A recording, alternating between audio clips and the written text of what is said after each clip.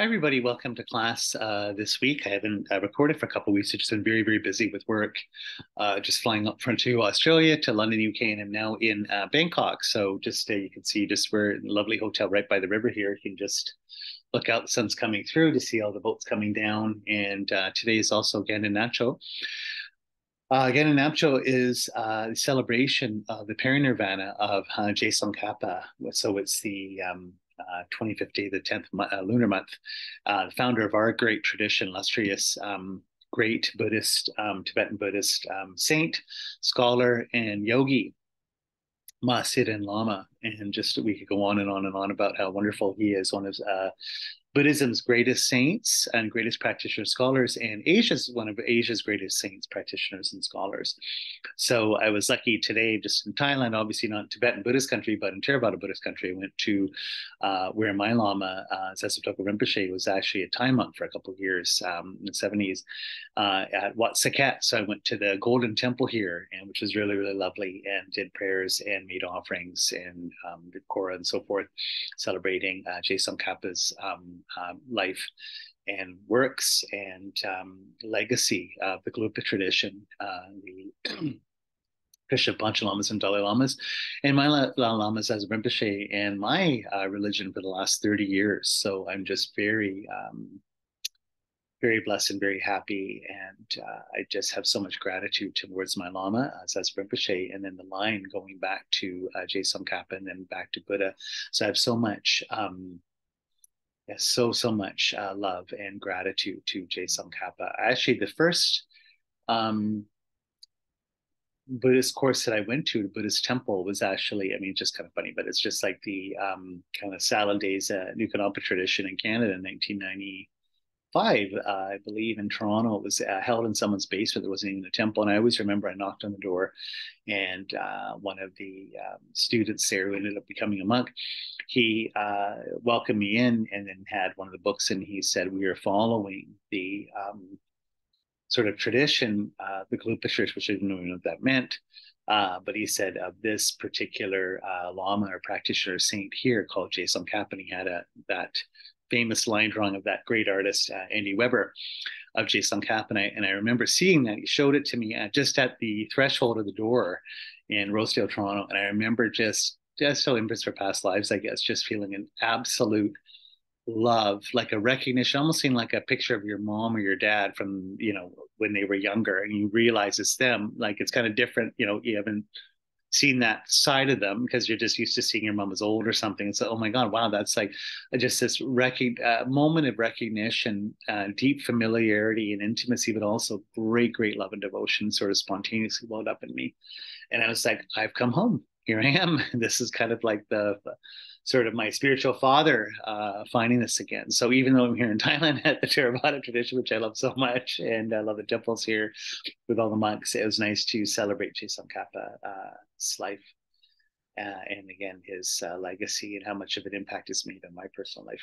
Anyway, continuing the Heart Sutra here, let me just start with our own Heart Sutra.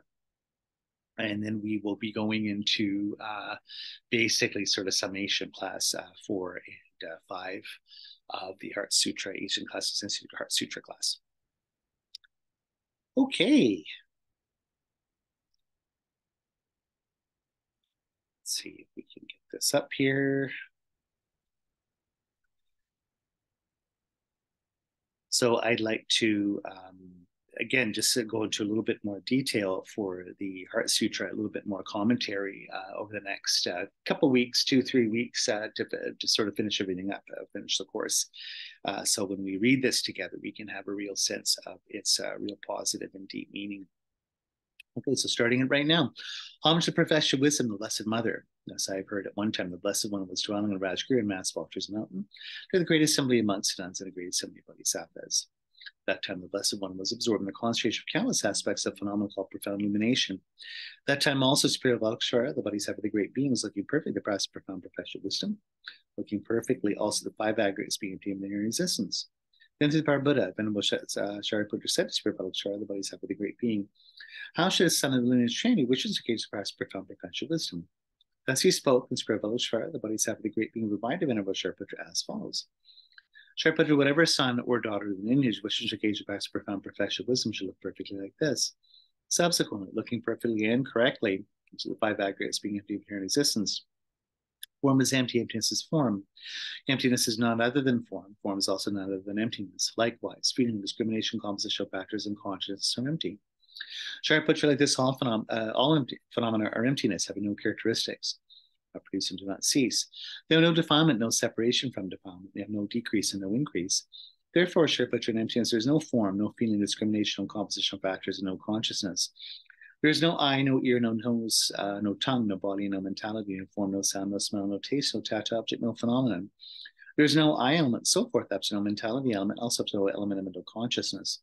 There is no ignorance, and no exhaustion of ignorance, and so forth, up to no aging and death, no exhaustion of aging and death. Likewise, there's no suffering, origin, cessation, or path, no exalted awareness, no attainment, also no non-attainment. Therefore, Shariputra, because there's no attainment, bodhisattvas rely on and abide in the perfection of wisdom. Their minds have no obstructions and no fear. Passing on or beyond perversity, they attain the final nirvana. Also, all Buddhas reside perfectly in the three times, having relied upon the perfection of wisdom, became manifest, complete Buddhas in the state of unsurpassed, perfect, complete enlightenment. Therefore, the mantra of perfection of wisdom, the mantra of great knowledge, the unsurpassed mantra, the equal to the unequal mantra, the mantra that thoroughly pacifies all suffering, since it's not false, should be known as the truth. The mantra of perfection of wisdom is proclaimed, Tayatam Garagata Paragata Samvedi Bodhisattva. Shariputra, Bodhisattva, great beings should train the profound perfection of wisdom like this. Then the Blessed One arose in that concentration and said, Pravakshara, the Bodhisattva, the great being, that he's spoken well. Good Guru just like that, since it's like that, just as you have revealed, in that way the profound perfection of wisdom should be practiced, and Tathagata as well so rejoice. When the Blessed One had said this, the Venerable Shariputra, Spirit Palakshara, the Bodhisattva, the great being, the entire circle of disciples, as well as worldly beings, gods, humans, demigods, and spirits, were delighted and highly praised what had been spoken by the Blessed One. Okay, so let's just take a moment to do our quick meditation here. We can just feel that we're seating in a wide open space, ground like lapis lazuli, beautiful, beautiful dome of the blue sky above us. And we're surrounded by all sentient beings. So Mother on our left, Mother on our right, people we love the most behind us as support, people we like the least, have issues with, and so forth, and those in front of us as objects of healing and compassion. And working out from there, it's just kind of like in concentric circles, people from all over the world, the whole natural world of animals, insects, living beings, all natural forms of life, the whole spirit world and all its sort of innumerable sort of creative forms, so to speak. I mean, just think of the different planes and different realms of existence, the astral and ethereal, elemental realms, and so forth. All the demigods and gods, suras and asuras, different celestial beings, and countless beings in lower states of rebirth, beings in different hells, planes of suffering, hungry ghost beings, and so forth. But right now, we're all kind of like a big family, sentient being family meditating together. So above us in the sky, like two beautiful suns, again, keeping it sort of simple for our Heart Sutra class. We're seeing Buddha Shakyamuni, beautiful golden Buddha. We just have him just without being on a cushion or lion throne. He's just sort of hovering in the sky, made of golden energy, three robes of a monk. Left hand is in mudra of meditation with the begging bowl foot medicine nectar, and right hand is the Sadhuin mudra touching the earth. Filled with great, great love and wisdom and power and compassion. And then above him, wisdom goddess representing perfection of wisdom, or the mind realizing or perceiving directly emptiness, ultimate truth, sort of in the form of Buddhist wisdom goddess, Prajnaparamita. So she's golden energy, beautiful young woman in lotus position, wearing sort of silk robes and a crown and jewelry, kind of like princess. And she has four arms. So first two are in meditative equipoise. She's meditating. She's in deep sort of jhana state or samadhi, meditating emptiness directly. Then she's got her two other arms, the outer ones here, left one's holding the Prajnaparamita text, all the teachings on emptiness, 100,000 verses. And her right hand has beautiful double dorje. You could have it as gold or crystal, whatever you like. So it's like Buddha's teacher is wisdom goddess, Prajnaparamita, just over above his head, and like an ornament, like he's wearing her, honoring her like a crown.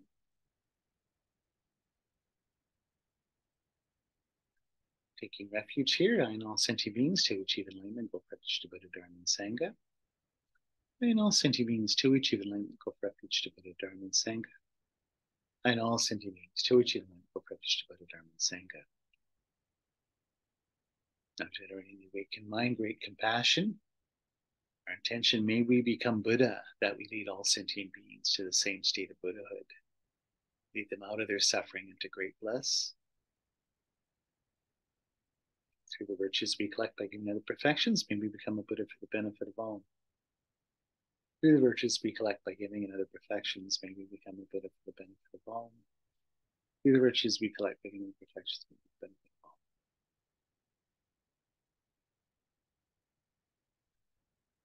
Generating the four measurables of love, compassion, joy, and equanimity, may everyone be happy. May everyone be free from misery. Never be separated from their happiness. May everyone have equanimity, free from hatred and attachment.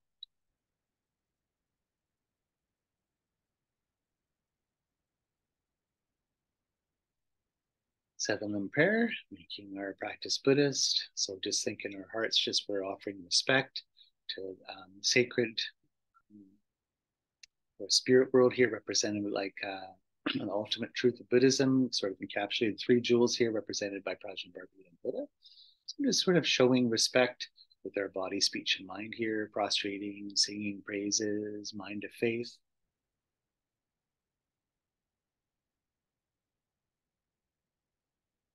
Generosity, just having open heart, offering beauty, beautiful flowers, candles, incense, all these things. Just beautiful things that we're offering up.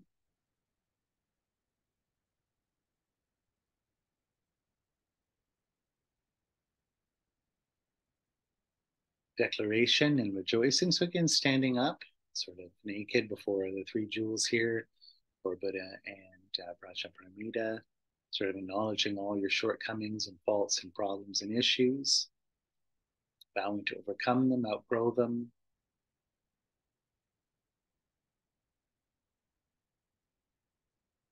Rejoicing, being happy of all the goodness in other people in the world. Asking all holy beings, all the light beings, all of our gurus to stay and to teach us. And dedicating just every good thing that we do may be put towards the awakening of all beings.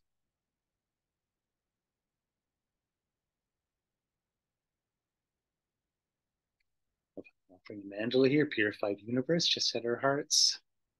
All beautiful things we're offering up again, whole universe of beautiful, pure things. Could say the ground sprinkled with perfume and spread with flowers, a great mountain, foreland, sun, and moon, seen as a Buddha Lama, for thus beings enjoy such pure things. So having said that, we can just feel like two suns in the sky, one above the other, golden light and nectar and energies coming down into us and all sentient beings. Just like a waterfall of all cosmic energy and goodness and light.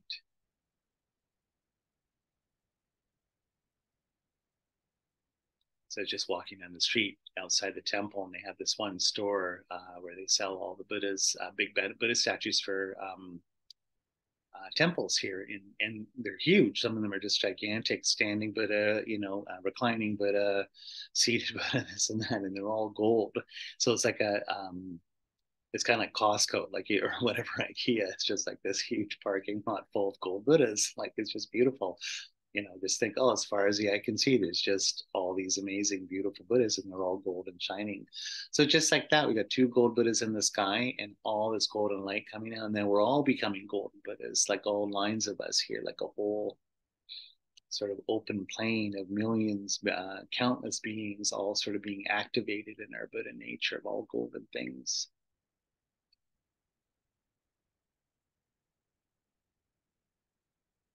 You can just think almost like a golden beach, golden sand. All the little grains of sand are us all sentient beings of our Buddha nature.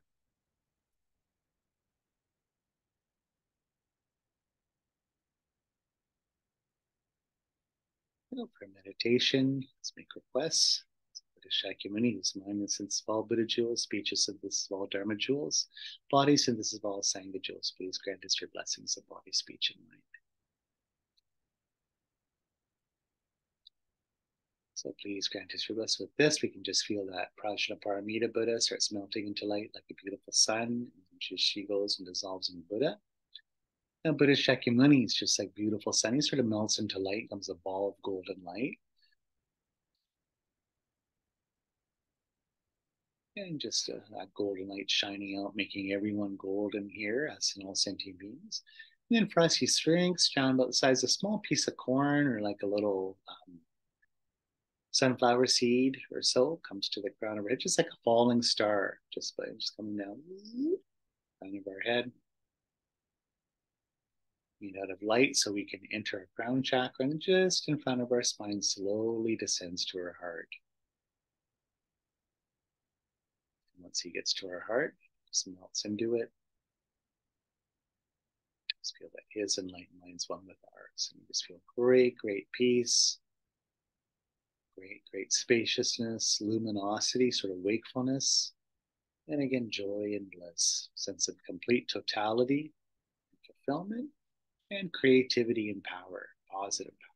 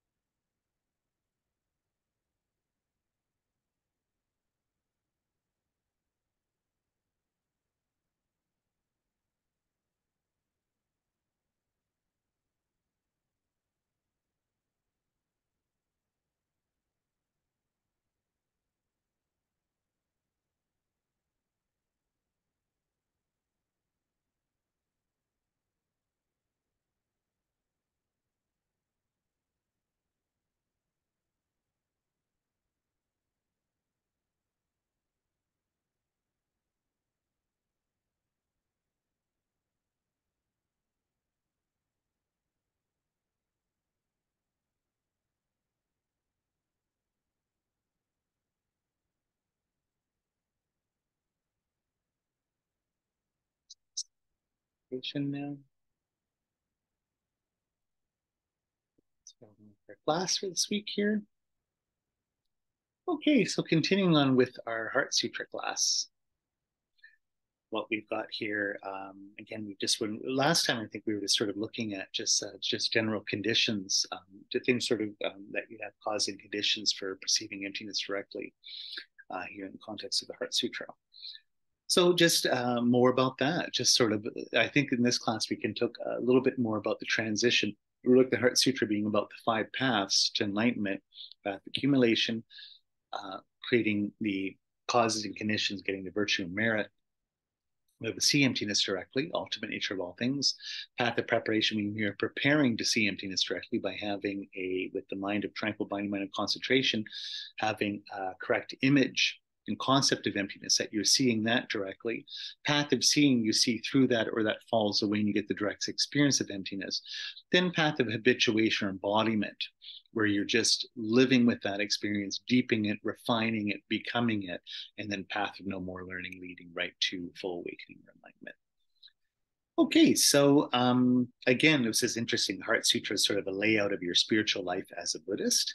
First being that, once is the idea of having path of accumulation, being path of the, there's three principal aspects of the path being renunciation, bodhicitta, and wisdom realizing emptiness. Path of accumulation, a lot, of course, you have bodhicitta, you're wanting to get enlightened for the welfare of all and enlightenment of all beings. You're practicing compassion, love.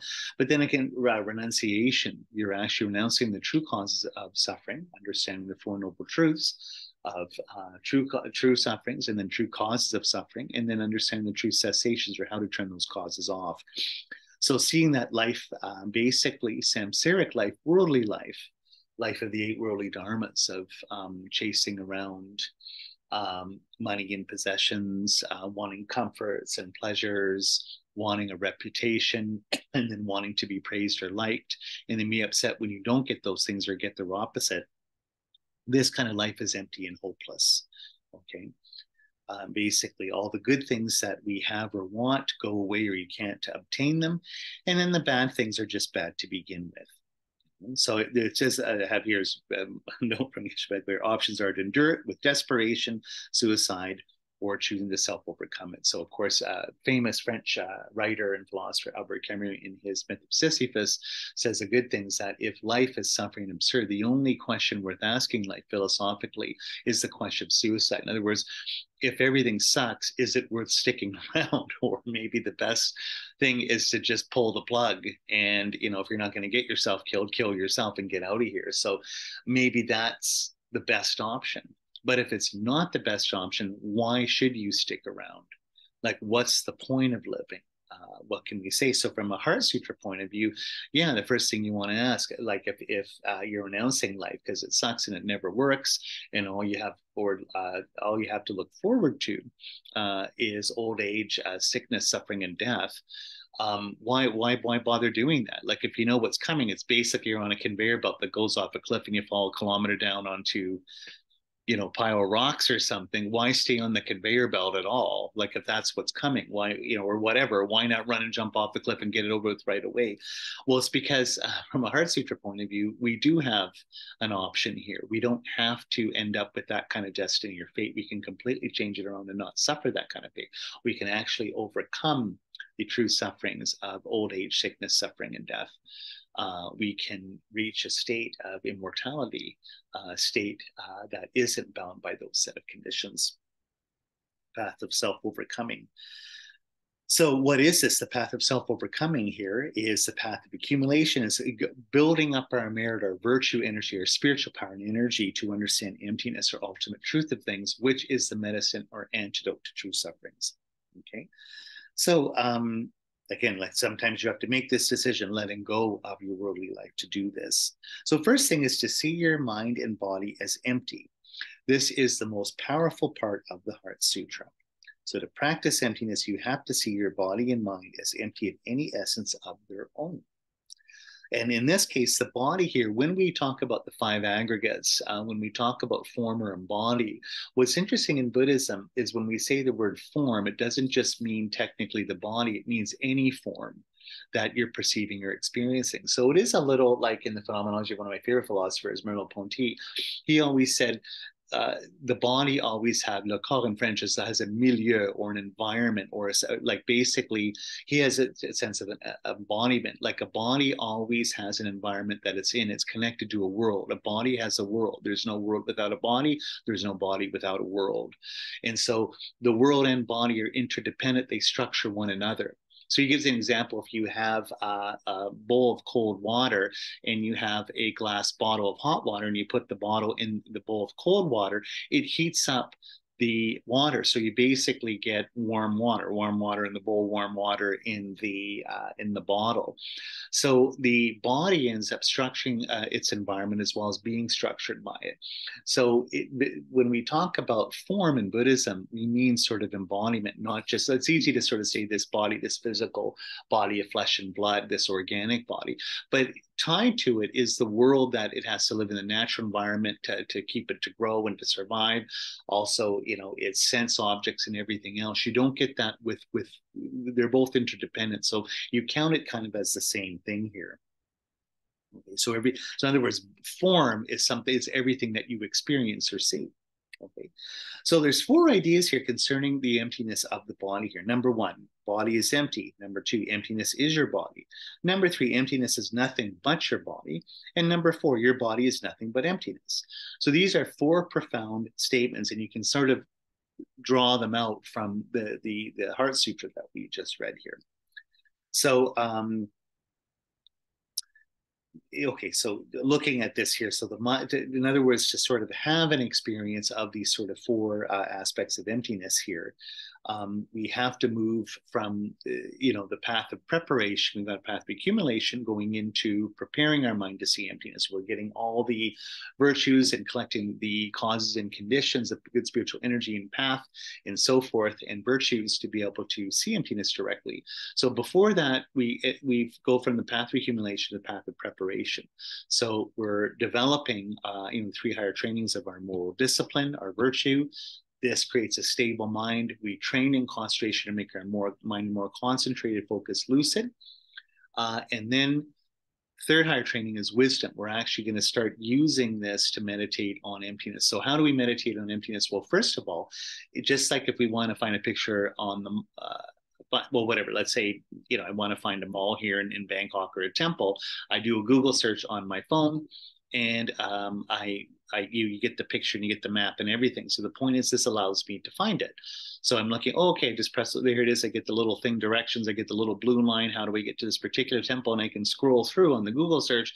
This is what the temple looks like. Oh, I've never been to this temple, the Golden Temple or Temple, Watford Temple, the Reclining Buddha or whatever.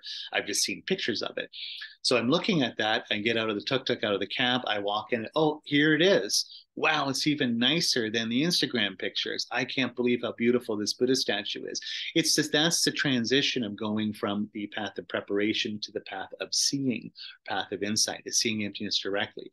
But first thing is, when I'm just about to leave the hotel, all I have is the pictures and the Google map instructions and everything else, or the Instagram homepage or whatever you want to say, that I'm following on this particular temple. Always have as those pictures. And again, I have to make sure that they're accurate. I've got the right pictures. So in other words, if I want to go to the Temple of the Reclining Buddha, I have to make sure that it's not, I did the wrong Google search and whatever. I'm looking at pictures of a temple in Myanmar and Burma, and I'm thinking that that's the one, for instance. And then it's like, well, wait a minute, this is the wrong, I don't want this one, this particular, but I'm at the wrong place. So we have to get clear on having a proper image, what they call a generic image or a mental image or a concept of emptiness. So our great saint and founder of the Gelugpa tradition, Tsongkhapa, he said, when you want to meditate emptiness, there's many different images of emptiness, but the best one taught by Buddha is that of dependent origination, that things to be depend on things other than themselves, that are interconnected. So we Thich Nhat Hanh, great Vietnamese Zen master, one of the greatest Buddhist teachers of the 20th century, perhaps the greatest. He has that beautiful book I recommend everybody, which is his commentary on the Heart Sutra, which is amazing, called Heart of Understanding. And everyone knows it's a classic where, the first page is, do you see a cloud in this page? Right? So in other words, do I see a cloud in this page? Well, we need a cloud because the cloud gives rain. The rain falls to the earth. It nourishes the tree. The tree grows, and then we cut down the tree and then make paper and then write this book on the Heart Sutra. So technically, in the book on the Heart Sutra, looking at this page of the Heart Sutra book, is the rain, is the sunshine, is the wood, is the cloud. That's all contained. So my book depends on things that are not itself. They're not sort of self-subsistent, cut off outside of a relationship to other things. Quite the opposite. Things are always, as Thich Nhat Hanh coins in that text, interbeing or in a relationship to everything else. So the milestone here is on the path of preparation is Jorlam, or which means path of preparation here, which is preparing to see emptiness directly. All these milestones happen at different times for different people. So the path of preparation, how you see emptiness directly, depends a lot on your own particular path, your own karma, your own educational momentum, so to speak. Okay. So here again, we need, as I've said before, to practice in shamatha or tranquil abiding here. Geshe Michael Roach has a little list. You need to do about 1 to 2 hours of deep meditation every day, which is a lot. And we have to maintain this practice, preferably the same time every day, make it a habit here. And again, being disciplined with your senses, not being lazy, being very, very serious. I have a little note here. Do not be a dilettante. So I remember what he said, which is good, is that this, you shouldn't be a quote unquote professional Dharma student, which is what he meant, is that it's just someone who never meditates, who never commits at this level of practice. So in a sense that, think about doing 1 or 2 hours of practice every day, doing shamatha shini practice, and then meditating on emptiness. That's the only way you're going to do it. So he's like, if you live a Buddhist life where you do everything but that, I collect tonkas, I have a mala, I run around telling everybody I'm Buddhist, but I'm not actually meditating or doing that work, then it's just kind of like I'm like a fan, like whatever, like a hockey fan or something. I'm a fan of Buddhism. I'm a fan of emptiness, but I haven't realized it directly. I haven't actually done the education thing. I haven't got my degree. I've dropped out of university. I run around telling everybody I have a PhD, but it's like, whoa, dude, you dropped out in second year. You don't have a PhD, right? So you don't want to be that. You want to have that kind of serious commitment here. So once you've been meditating for a long time on the path of preparation, meditating the mind tranquil abiding on your image of emptiness, let's say dependent origination. Okay, you've been studying and serving your community and your teacher, your Lama, and so forth. You're about to see emptiness directly. So what you get then, first of all, is you start having an intellectual seeing of emptiness. So the path of preparation is at the final point is when you have a intellectual perception of emptiness. It's like you really get the concept. You can really see it in your mind, what you mean, the meaning of something. So you can see this even with concepts. You can, when you get any kind of training or something, when you embody the training perfectly, it's like, I really know what it's like to be a lawyer, in the sense I've been at it for 20 years. And it's like, I'm finally getting at what it really means to be a lawyer. I've done all the training, but there's a certain point where, whatever, I'm defending cases for people or whatever. And as I really embody and see what it's like. It's the same kind of thing. I'm giving an example here. We've been training ourselves intellectually this, but there's a certain point where it becomes embodied to such a sense that it's second nature. Like you see it. This is still inferential because we're seeing emptiness indirectly through a concept, but you see that inferential truth is directly or as clearly as possible. So I really get it, like dependent origination, ding, ding, ding, in my mind here. Okay.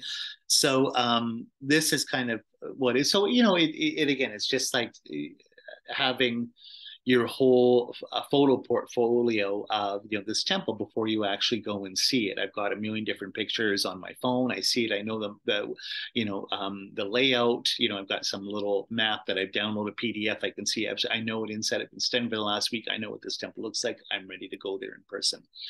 So I know Geshe Michael said it's basically that when this drops away, basically it's a 20-minute experience. And like I said, I don't know if it actually is 20 minutes, 25 minutes or 2 hours or whatever. Probably everybody's a little bit different. But the point is that this is a powerful experience and doesn't have to last forever. But it's just like a finally aha, got it moment where at this point you break through that image and see something directly. So this is when you show up to the temple in person, and you have a photograph of someone trying to find them at the mall, or at the airport. You have people with the sign waiting for someone come through the arrivals level. Oh, my aunt from India, I've never met her. I've just got a picture from a wedding. I don't know what it is. And then someone comes through with their luggage, and I'm like, that's Aunt someone. Oh my God. Well, she looks a little older than her picture, but I see this person. I see it directly. I see her directly. Or recognizing an old friend you haven't seen, a high school friend.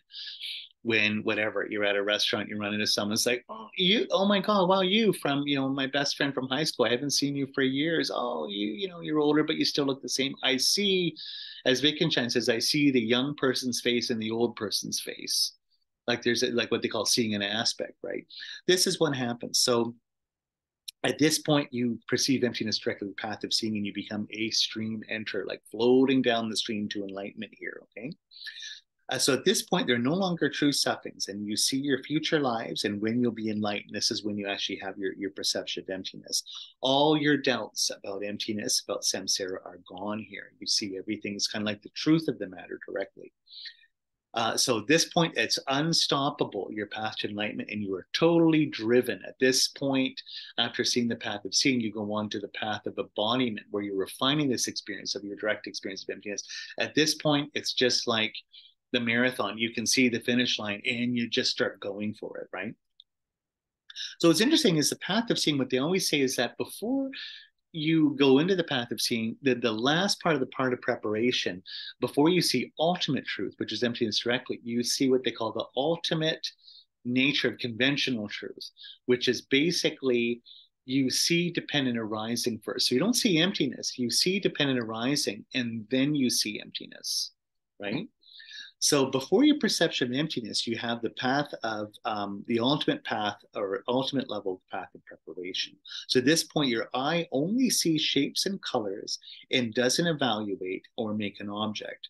You see that the mind is doing this. The mind says what an object is. The mind forms an image, a mental image. For example, it's always the classic Buddhist case of, let's say, the object of a pot. So the pot or potness is in your mind. But the trick is, or the delusion is, that you're always thinking this potness or the nature of the pot is outside of your mind or outside of there.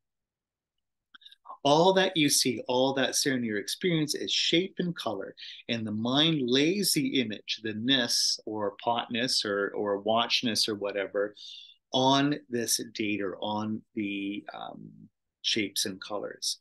So you think the image is the object, but really all we have is the raw data, or sort of the experiential content, and then the meaning content of the image or concept that's put on the base of the particulars here. Okay, the area of the image doesn't exist. This is emptiness, that there is no object out there. So in the final hours of the path, after countless lives, you see the object finally isn't there and was never there to begin with. You have to find a Lama, serve the Dharma, help the sick, keep the vows, meditate all day long to get to this point where you can see this directly. So what you're seeing here is that emptiness is an absence. What you think has been the case all this time that's created samsara has never, ever been there. All you've ever seen is experiential data. You've created an image that you impute, and then you take it to be real. This is the real nature of dependent origination. You see this at the end of the path of preparation. You see this directly. So potness, or whatever, pot or watchness or whatever, depends upon pieces. So in the end, what you see at the path of the end of path of preparation is that you live in a world of mental images, seeing images in your own mind. And I impose these images on the data of my experience. So this point is that Geshe Michael says that this is the truth of the Prasangika, Madhyamika Prasangika system, is that up until this moment, you realize you've never, ever in your life and past lives ever seen anything correctly. This is the first moment ever that you've seen things for what they really are, right? This is like the huge spiritual moment going into the path of seeing. So a pen, Geshe Michael's famous chew-toy pen or whatever, watch or pot or whatever you have, has suggestive qualities. There's parts, there's qualities or something that call out to a specific kind of label that you put on it karmically. You draw the reasonable conclusion, you organize these parts into an object, and then that's how the object is. The delusion is that you think that this would exist independently of this process that you're doing yourself of putting the object together. Okay. So it looks like it, my mind thinks of it this way. I can use it, for instance, in a particular functional way. I can use a pen to write. I can use a pot to boil water, whatever I want. And it's because their things are empty that I can do this, that I can make them function in a certain way. Okay, so things, in other words, exist dependently, parts and projections. So basically, what is taking this a little bit, like just sort of summing all this up, the path of preparation. So it's kind of interesting, but what you end up seeing when you get to the end of the path of preparation, seeing the ultimate truth of conventional reality, of functioning things or conventions or rules of your everyday life or this or that, is you start to see that this is something not independent of your mind, not something coming at you, not something that you find yourself within, but it's something that you're doing, right? In other words, it's your mental image, as it were, your conceptual life, your words and thoughts that are creating things that make things what they are, right? So Heidegger is a great term that we reveal things or disclose things as being what they are in terms of our self projects, right? So I need to run out and do an errand. I have to run to 7-Eleven or something. The keys on the table appear as keys for me to turn the car on. So I need my keys and to lock the house. So right away, they pop up to me. Technically, you can look at them as being shiny things or something, but right away they become keys. I go out the door, I put it in, the car's almost like part of my body. I start to go.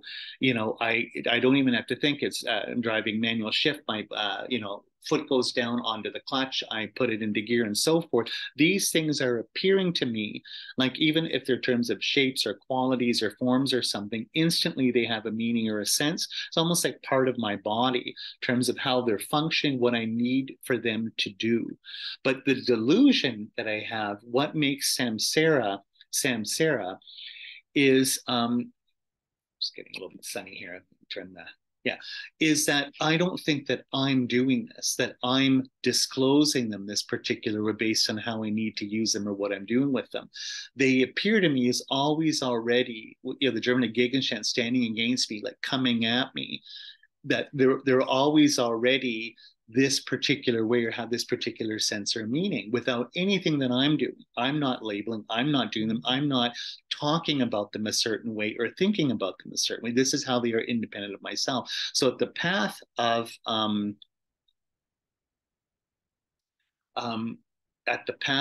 the ultimate level of conventional reality is I see this directly. I see things that I'm imputing my conceptual life here, that I'm creating the symbolic universe that I end up living in.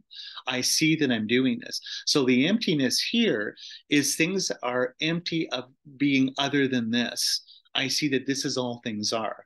But I see my mistake for the first time ever. I see that all this time it's been me. It's kind of like when you see it's like, oh my God, it's my issue all this time. it's been me all along that's been making this mistake. Just like when you realize that you've made a mistake or something.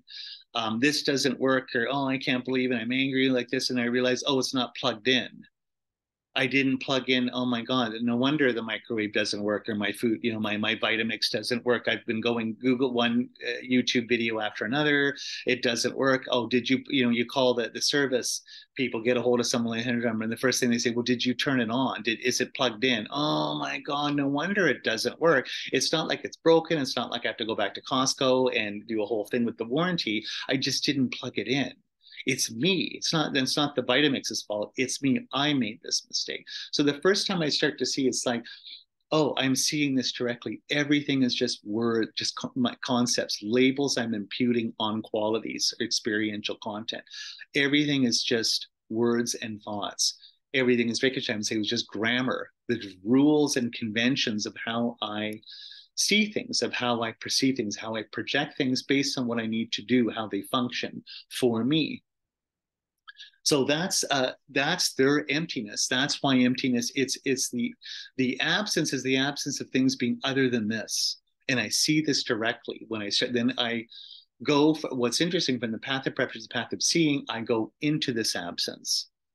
I go like literally from everything being independent arising based on my mind labeling things a certain way. The ultimate level of dependent arising, that things exist through mental conception, mental projection, mental impeding through words and concepts.